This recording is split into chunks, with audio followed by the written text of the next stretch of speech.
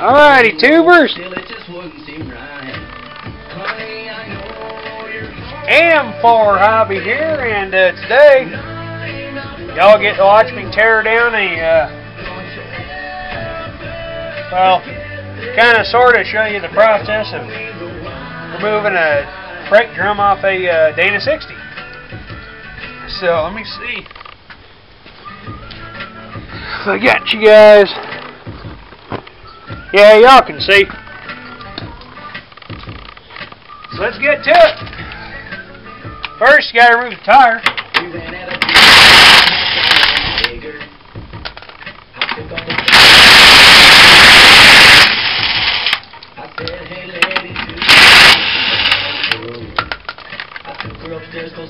Right down. There we go.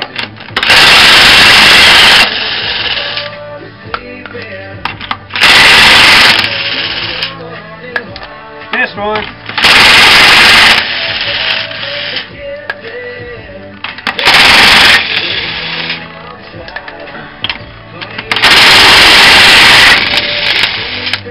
There we go. Go ahead and remove your lug nuts. And remove the tire.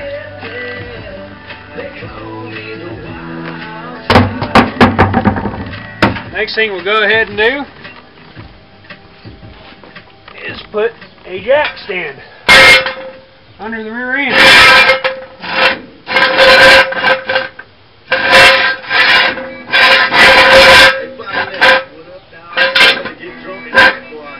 There we go.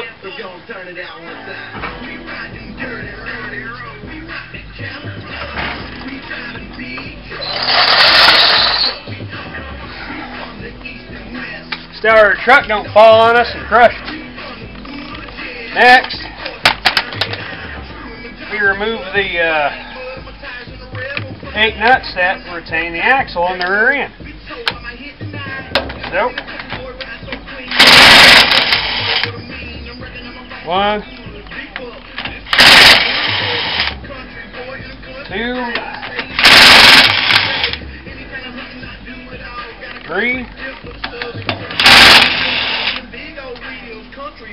4,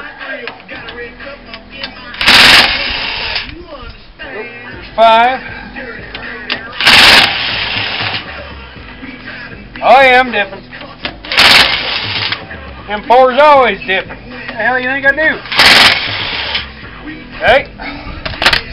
After you remove all 8 of your nuts, you've to show you, got to remove these little retainers. So, oh, can't spin it. The other side's on the ground. But the way you do that, the way I do it's with a hammer.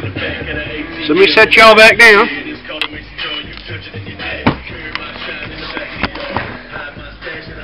Alright. Let's take your hammer here.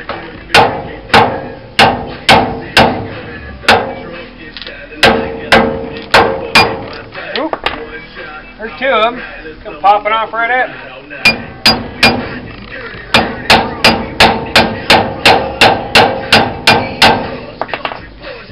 And you want to be careful not to hit your studs here.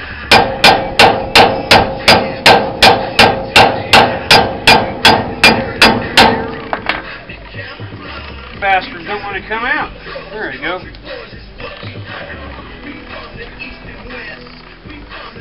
The damn axle holding slight tension on it.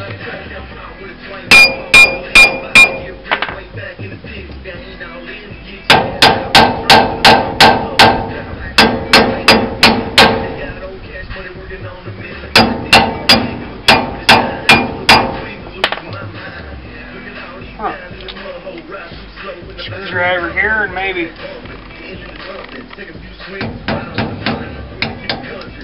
there we go.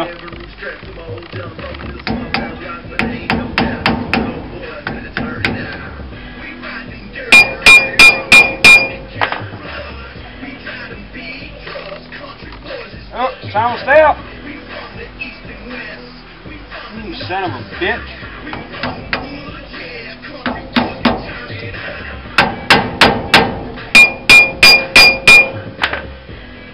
That one's kind of stuck.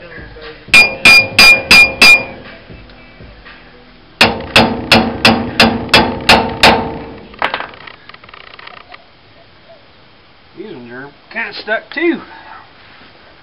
What the hell? There we go. There's all 8 of your retainers out. Next thing you go and do, let me grab a rag.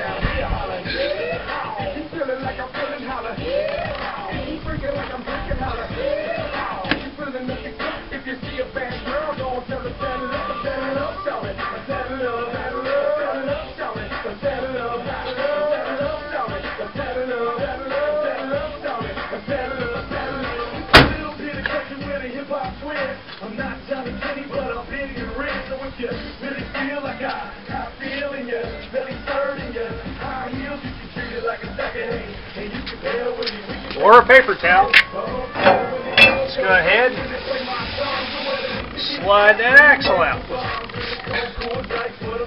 That's what a Dana 60 floating axle looks like. So we'll set this out on the bed. Next, what you're going to go ahead and want to do is remove your hub nuts. And that, these little guys here, I'll show you in a second, are what hold the hub on.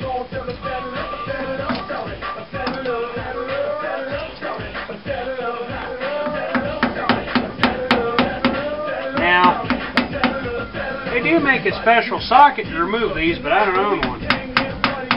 So I did it the old redneck way, with a hammer and a screwdriver. There's a retainer behind the first hub nut. It's got these tabs on her that keep your outer nut from backing off. There you go. That's all of them. Now I'm using the old redneck method, which involves a screwdriver and a hammer to remove this. And it seems to work. Just loosen up the first nut.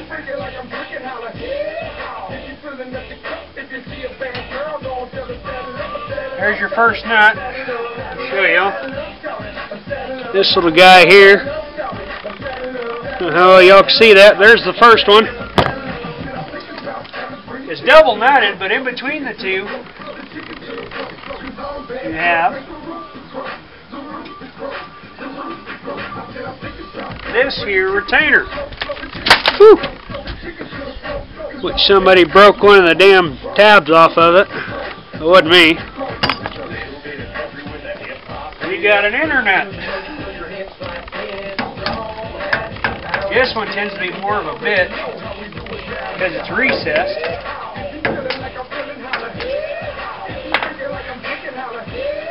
It's loose.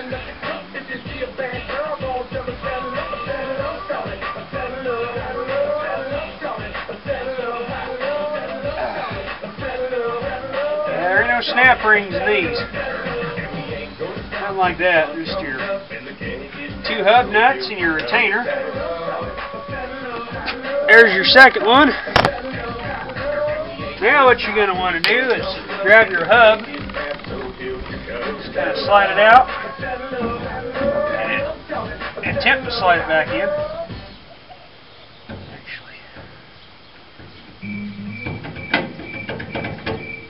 There we go. And there's your outer wheel bearing. Place that off to the side. Then grab your hub here.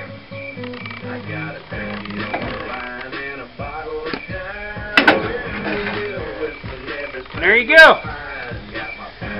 The drum and the hub come right off. So, we got that. I'm going to find my damn paper towel. Wipe my hands off so I can grab the camera. Oh, hell yeah. So, Here's your hub, which consists of your brake drum, and there's your hub.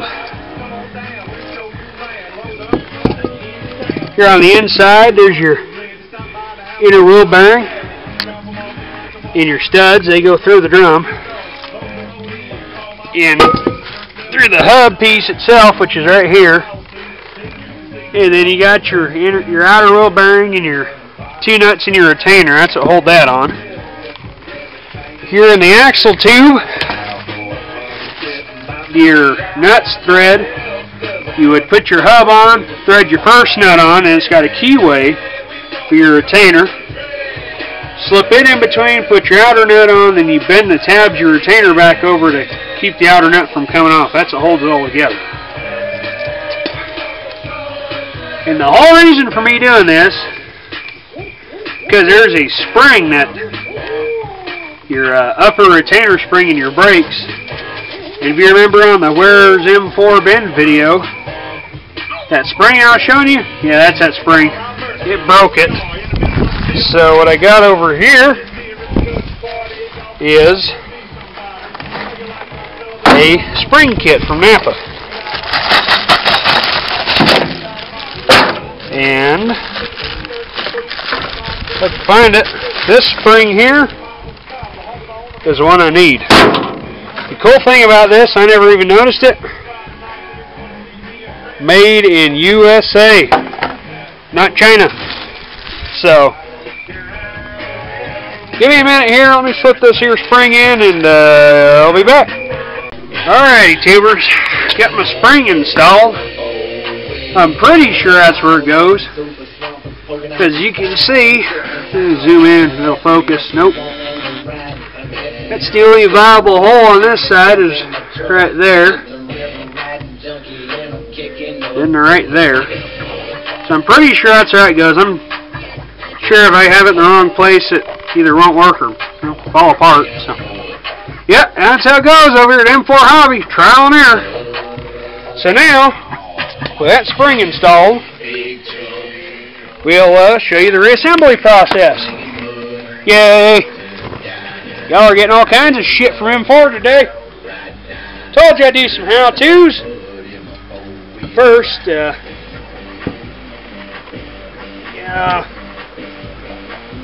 some of this shit out of the inside of the hub. A little bit of dirt caked up in here. Try and keep it out of the grease for the gosh dang wheel bearing. Oh yeah. Oh yeah. Alright.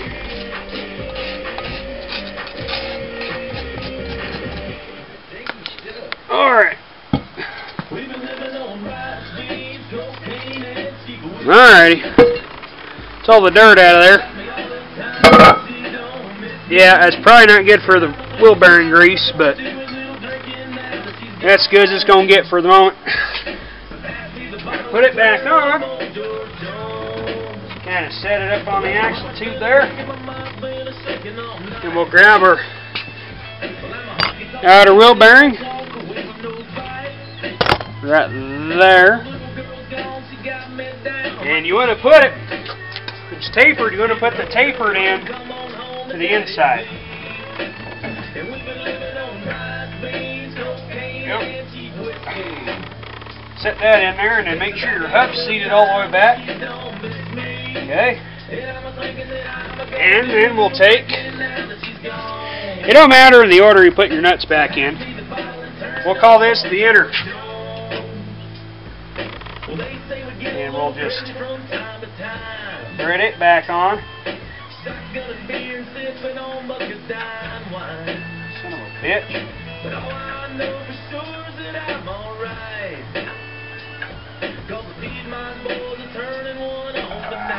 These are always kind of a pain in my ass. Come on, M4, get the damn nut on there. Yeah, my hand's blocking it, y'all probably can't see. Don't matter, just a piece of shit camera records such a low resolution video. Oh, god damn it. Yeah, you really got to try at it to cross thread these damn things. There it goes. Just twirl it on there. Try and get it all the way back with your hand.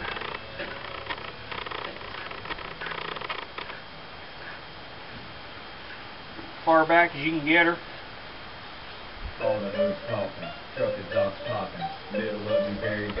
Okay, we got the inner axle nut on. I can't find my goddamn grease still. That's alright. I got another one. Kinda sorta wipe my hands. And we'll take our retainer and we will line up our keyway.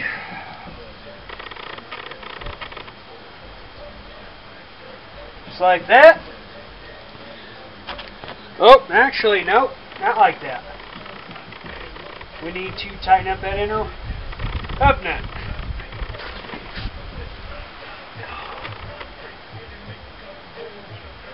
And of course, the damn thing won't want to come out. There it goes. Yeah, clean enough. Get my tools all greasy.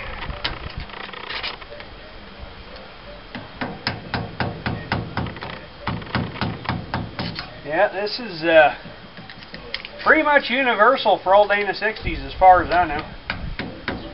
I've never come across one that was different.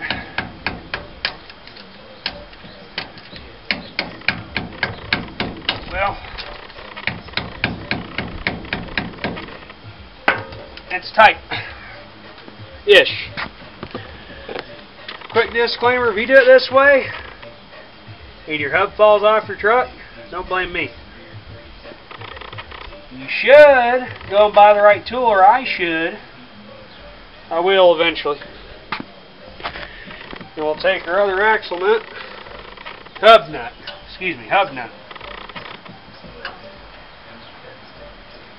and do the same thing we did with the inner one. Oh, that went pretty smooth actually. Yeah, it's hotter than all hell out here. I'm just dripping sweat. There we go. Take our screwdriver and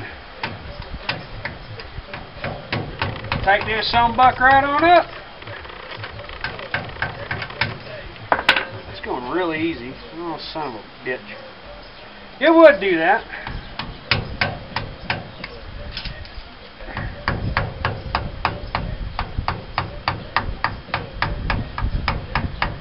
I like to get the outer one tight as possible.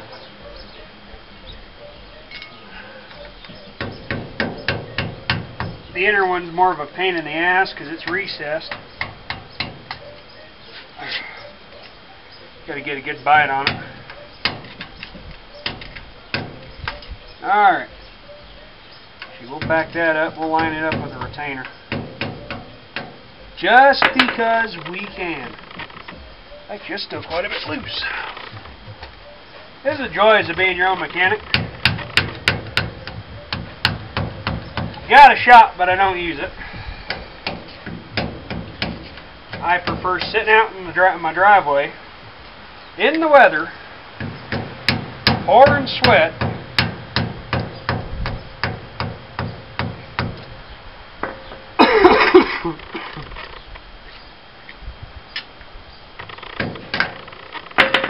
still really loose. You know, it sure would be nice this damn hub nut would make up its damn mind of what the hell it wants to do. A little more. There we go. And you know what we're going to call that? We're going to call it good enough for the girls I go with, boys. And you just want to bend your tabs over ever so gingerly. without breaking them. These are kind of a, these retainers are always kind of shitty to work with. I mean, I'm sure they were fine when they first installed them at the factory, you know, but 30 years later down the road and you're doing this, they definitely want to come apart on you. They want to bend up. So it's, you just kind of got to do it by feel. You do it enough times and you just kind of know. Still a little wee bit loose.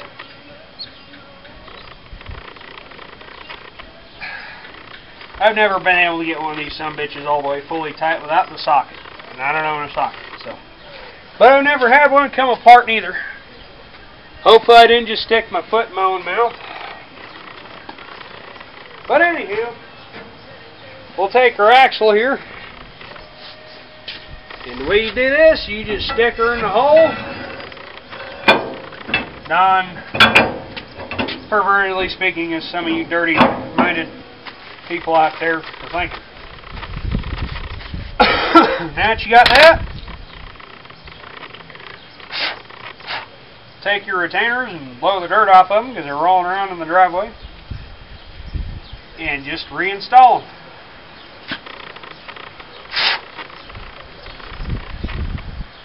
Like so. Clean enough? This ain't heart surgery, boys. It don't gotta be perfect. Some people make it. But like I just said, good enough for the girls I go with. Now, if I had to replace that spring, my brakes would drag, and I would risk blowing the rear wheel cylinder out in the rear end, which ultimately leads to the brake pedal going to the floor while I'm, you know, getting off the freeway or something and hitting a car with a family with children and, yeah, spending a couple years in prison and all that good happy shit. So might as well just fix her. Yep, little Redneck M4 how-to video. Gosh damn, I got a cough. Did you get all them on there? Tighten them up.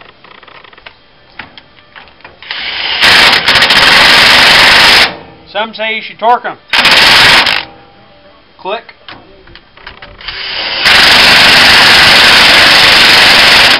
Click.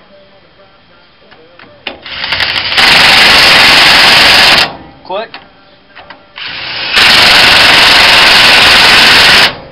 Click. Oh hey, kind of screwed up my pattern there. Oops. Click. Click. Click. Click. That looks a little loose. Click. Done! There you go, tubes. That's how you break down a Dana 60 axle hub assembly. Most commonly to work on your brakes. Yep. That's that, tubers. So, until next time, M4 Hobby Sam. Bye-bye.